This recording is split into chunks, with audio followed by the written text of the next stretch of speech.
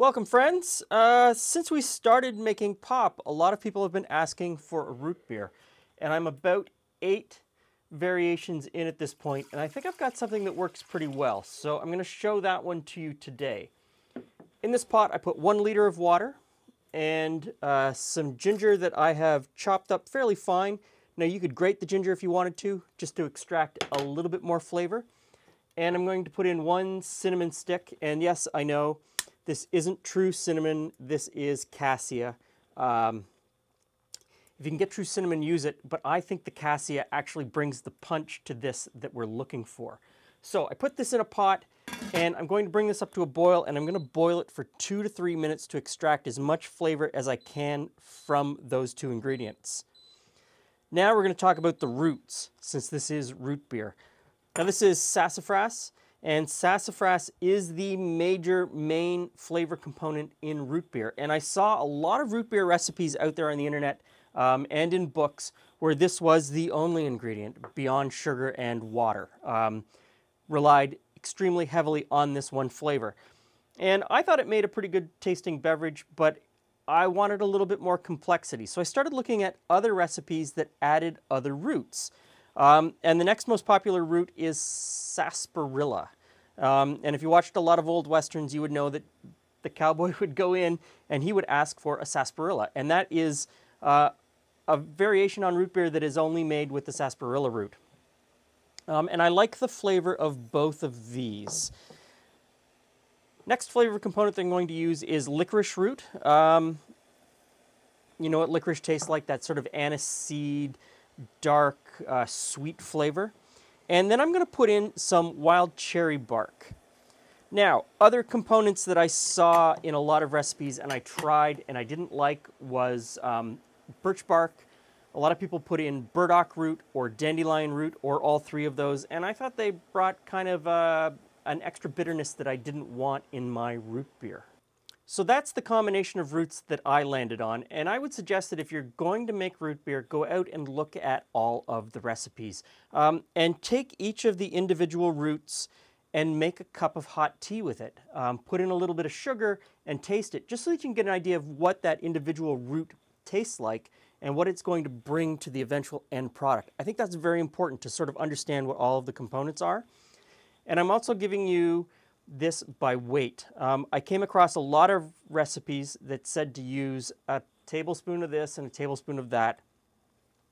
And that's great, but not all of these roots are ground to the same way or chopped the same way. And so you would get a big variation in the amount of flavor that you're going to get in the end result, which isn't good either.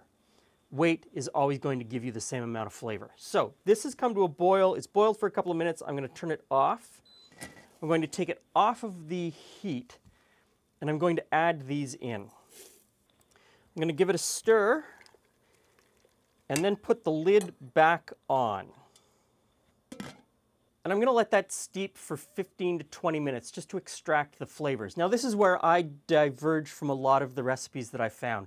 I tried it by putting all of the roots in and boiling it like I was told for 10, 15, 20 minutes and then letting it steep for 2 or 3 hours. And I found that it extracted an astringency, almost a bitterness, a lot of tannins that caused an unpleasant feeling in my mouth that I just didn't like, a flavor that I didn't like. It wasn't bright and it wasn't cheerful like a root beer should be. And I found that if I never boil the roots, if I boil the water and then add the roots and only let it steep for 15 to 20 minutes, you're going to get really nice, bright flavors without sort of the tannic astringency. So we're going to let this go 15-20 minutes and then we're going to strain it out. Okay, smells amazing. Now we need to filter out the solids, and this is a very important step. If the solids stay in too long, they will continue to release their astringency, and over time it'll start to taste really dull.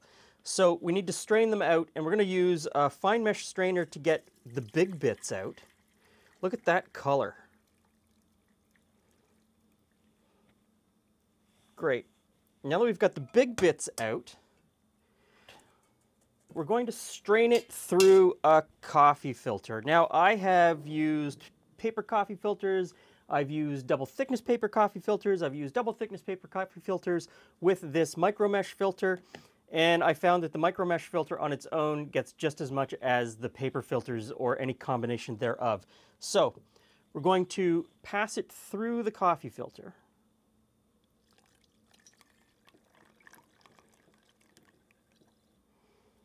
Great. Now, I'm going to put a lid on this, and I'm going to chill this as quickly as possible in a cold water bath. I'm going to bring the temperature down fast, and that's going to help whatever is left in here to precipitate out. It's almost as effective as a filter, and in some ways it's our second or third method of filtration. And as soon as that's done, we'll move on. Okay, now that it's chilled down, we need to sweeten it, and we're going to use two different types of sugar. But first, we're going to very carefully pour the chilled liquid into this pot. And you don't want to swirl it, you want to pour very carefully, because at the bottom, there's going to be quite a bit of sediment left, and we don't want to transfer that to the pot.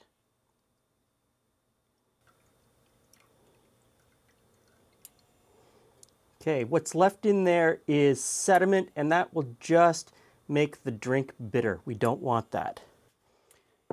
Now, next in is the sugar. We're using two kinds of sugar, and I found that sugar for pop making seems to be very vexing to a lot of people. The first thing I'm going to put in is brown sugar.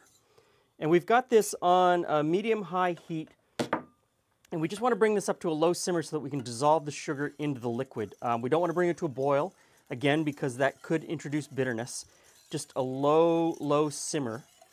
And I'm using brown sugar. A lot of the recipes that I found use brown sugar or molasses, or a combination of brown and white sugar, or just white sugar, or white sugar and molasses.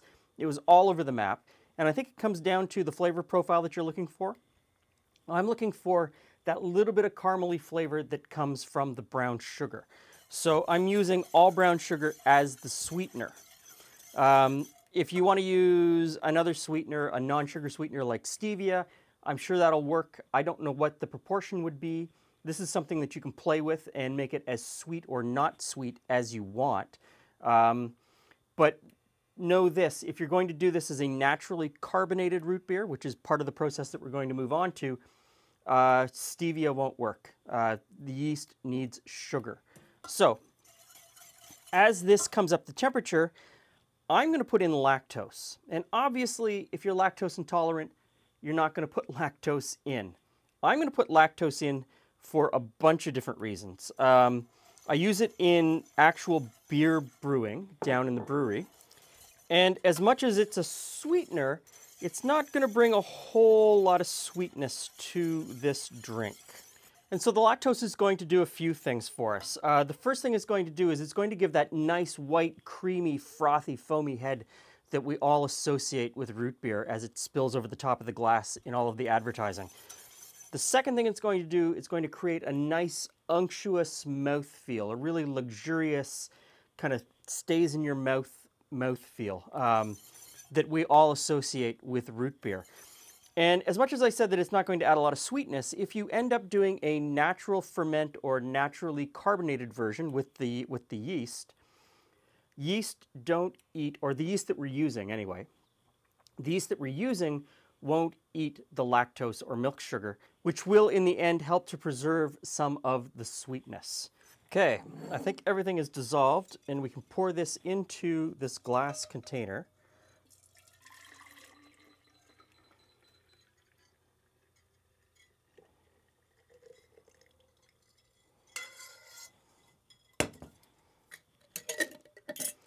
And I'm just going to let this cool before we move on to the next step.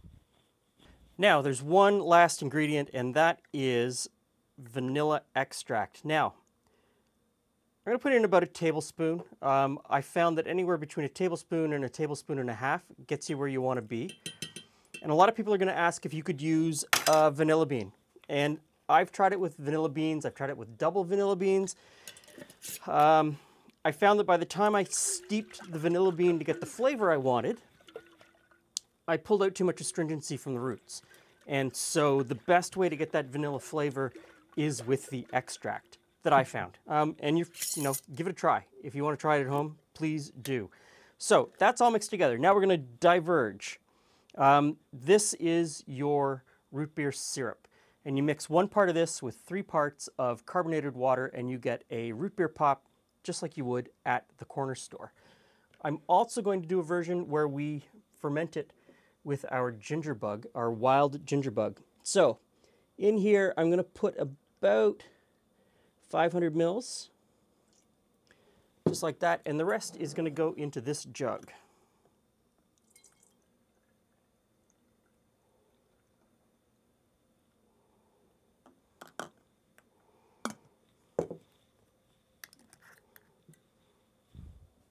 Okay, now for the naturally fermented or naturally carbonated ginger beer, I'm going to use about 1/3 of a cup of my ginger bug.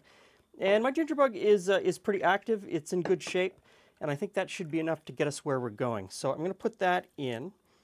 And I know from previous tests that this yeast is only going to give me somewhere between 1.5% and 2% alcohol by volume when it ferments out. I'm just going to put in a little bit more. I think a little bit of the yeast settled in the bottom, and so I want to put some more in. Okay, stir that in. Now I've got flip-top beer bottles. These are really strong, actual beer bottles that will take the pressure. They're cleaned and sanitized. Yes, of course, I've sanitized my bottles. And we just stir in the ginger bug to make sure that it's evenly distributed. And then we just pour it into the bottles. Now, when you pour it in, you want to leave enough headspace for the expansion of gas while these ferment. So I just bring it up just a little bit past the shoulder, and that should be fine. Close it up and move along. Okay, so last one. Seal it up. I'll leave these on the counter for 2, maybe 3 days to allow them to ferment and carbonate, and then I'll stick them in the fridge. And I'll see you in a few days, and we're going to do a tasting of both versions.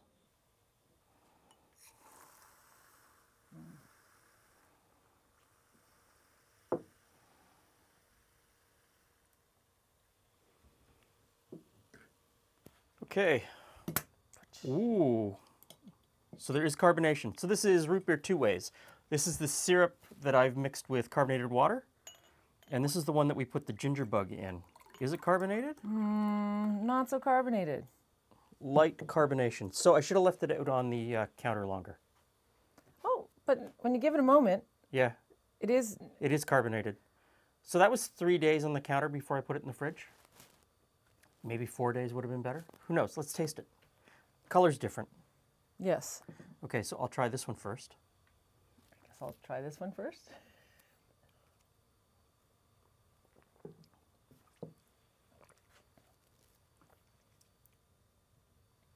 It's a very pleasant flavor.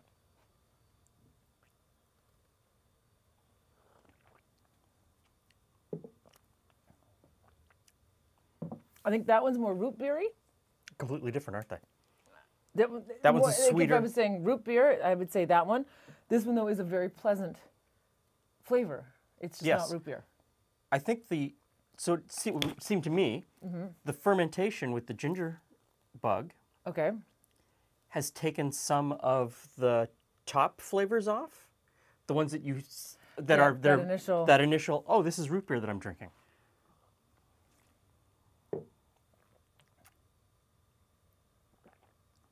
That's a lovely root beer. That's full-on root beer, isn't it? This is something that you would. But that's quite. They're both. It's very refreshing and pleasant. I mean, some more bubbles would be nice. They're both great in their own way. So a day or 2 more on the counter in order to ferment that to bring up the level. Go ahead. I was going to say we did a bunch of. Did we do multiple different days in this? No, I just put it out for 3 days and said 3 days should be fine. Okay. So I'm gonna pull the rest of the bottles out of the fridge. Heat them up again and just let them come to room temperature, go for a couple more days, and then put them back in the fridge, which is something you can do to test your fermentation as you go along anyway. So this is a very basic root beer recipe. And there's so much more that you can add to it. As you look at the labels of other root beers, there's so many other things that people put in it, other than just the roots. So there's aniseed, or I mean, like they'll put in a whole bunch of other things. And we put licorice root in here, so the anise seed would bring that licorice flavor up. Yes, it would. Sort of enhance that. But I think that is sort of the classic root beer flavor that most people... Now we need to test it against other root beers. So I've got a half dozen other root beers, and we're going to do a taste off between all of them.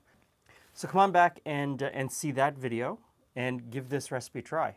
Thanks for stopping by. See you again soon.